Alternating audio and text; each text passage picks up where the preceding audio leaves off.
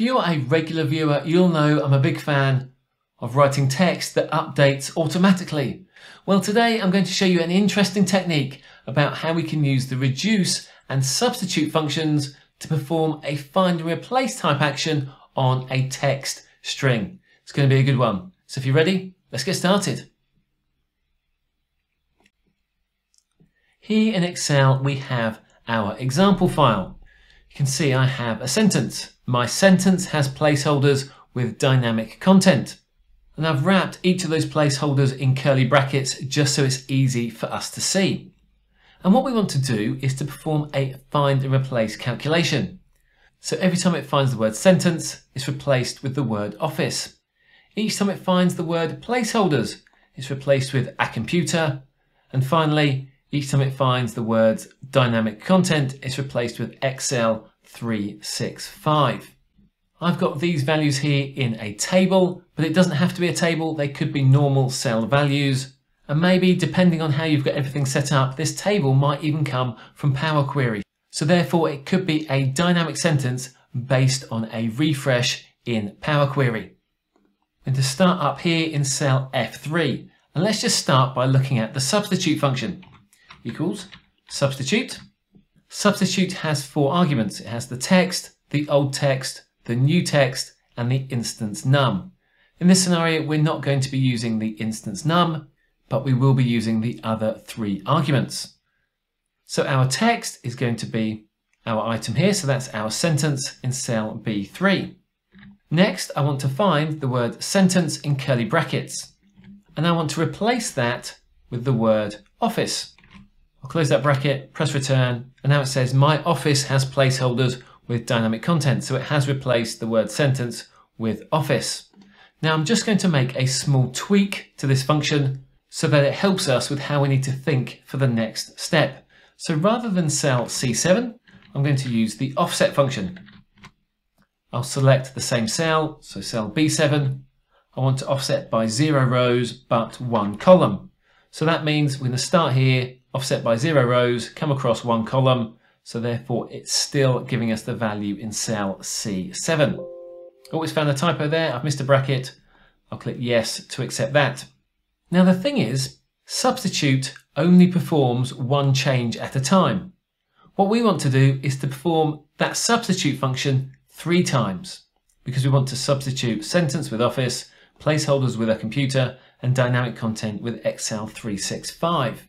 Well, if we have Excel 365, that means we have access to the reduce function, which is a lambda helper function. So therefore we also have the lambda function.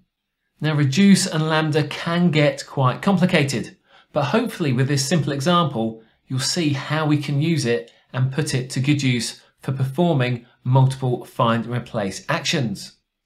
So I'll come back to my formula, and at the start, I'll type reduce. If we want to have a look at that function, you can see reduces an array of an accumulated value by applying a lambda function to each value and returning the total value in the accumulator. Now that sounds confusing, but don't worry. I'll open a bracket on that. It asks us for our initial value. We're going to start with our sentence. That's our initial value. Then it asks us for an array. These are all the values that we want to perform the reduce function on. Well, we want to do this 3 times, once for each of our pieces of text in the find column. The third argument is the function, and this has to be a lambda function. So I'll start typing lambda. Now, when reduce is combined with lambda, it has 2 special arguments. The first one is the accumulator.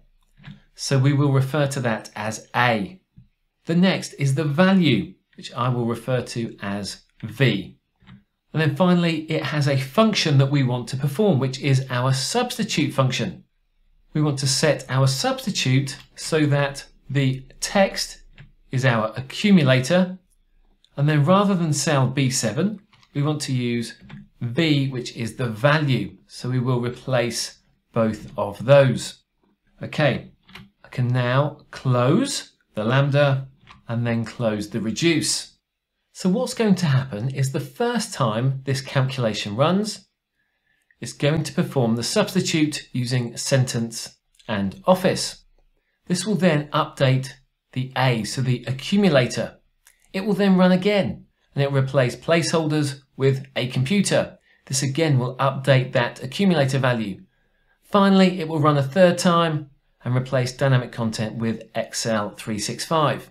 So now, when we press return, you can see that that substitute has run 3 times, once for each of the items in our array. Now, if you're there thinking, this is really hard, how am I meant to do this?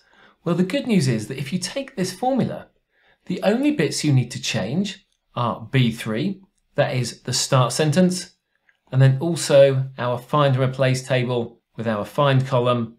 So you'll just replace that for the list of values that you want to use.